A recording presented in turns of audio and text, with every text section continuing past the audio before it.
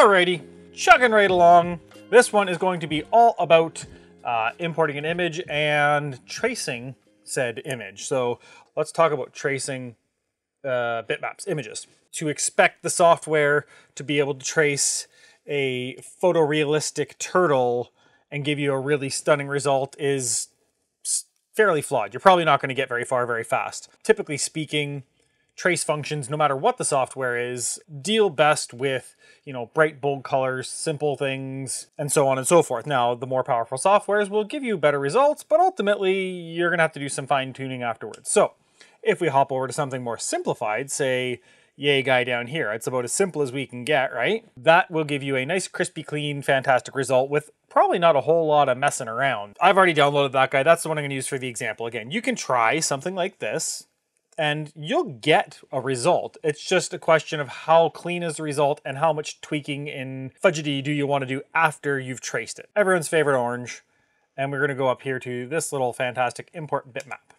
Open it up, and there we go. You can see we have bright, bold colors, simple colors, and nice hard lines. This is going to trace like primo clean, lovely, lovely. From there, we go to the trace bitmap, and we grab the little robin-y guy. Some very simple options, but very powerful options. You can go color or black and white. So it doesn't matter if your image is color. You can choose to trace in black and white. You can choose to trace in color. You can mess with the number of colors. And then you can select some of the colors. If you see, it will automatically give you some options for colors, right? To select to.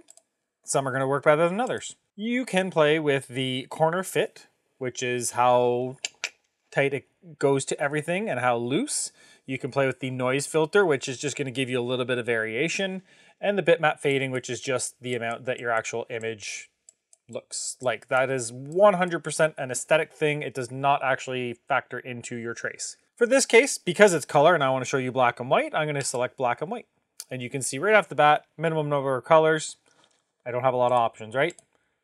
You can mess with it so that it can trace or not trace more things. If you just wanted the outline, that's how you can mess with it. We're going to go somewhere in the middle, that 0.5. Where'd it go? Give me 0.5. Can I actually move this? Yeah, if you use your arrow keys on your keypad, when you have stuff selected, you can move it back and forth that way. Super nice function. So you can see what's going on. You can go down here to your preview, and it will show you, obviously, the preview of the vectors that it's going to trace for you. This is lovely. That looks super clean. I'm thrilled.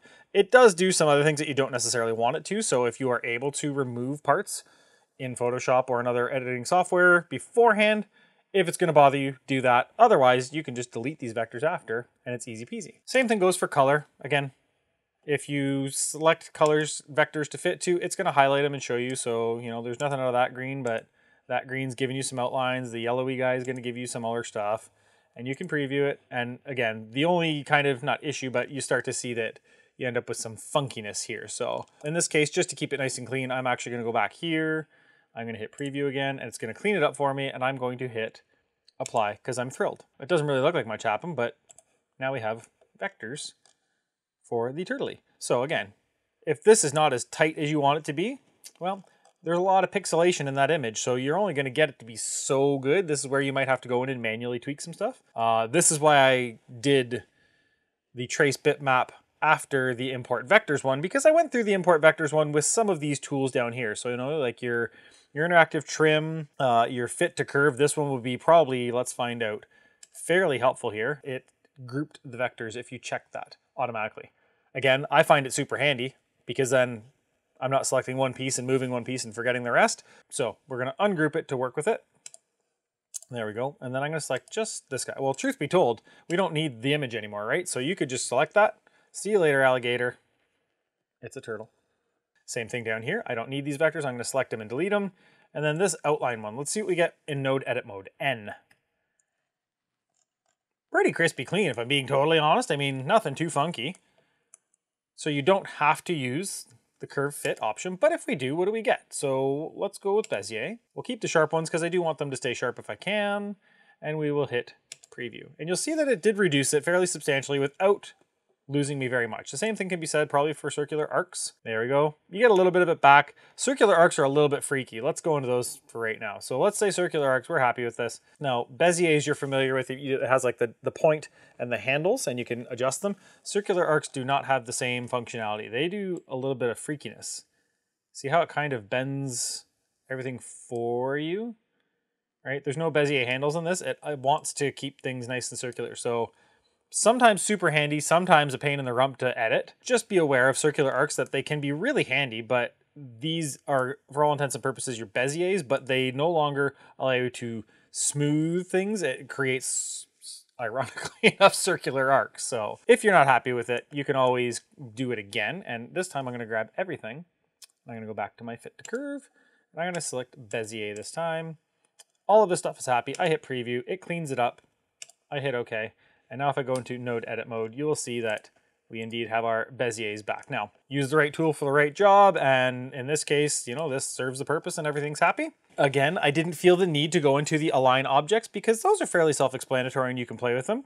You also have the align selected objects up here, which if you click on that guy, you can show the common tools on the drawing tab, which if you don't want to see all of this in here, then you would have that checked off. I personally like just being able to quick align stuff and not have to go in here.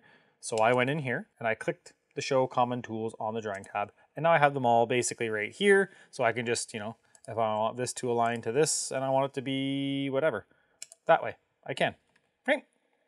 Align objects, offsets, array copies, circular copies, all of these things we will, do we want to go over them now? Not really. They're all kind of just tinkery, so they're there to experiment with.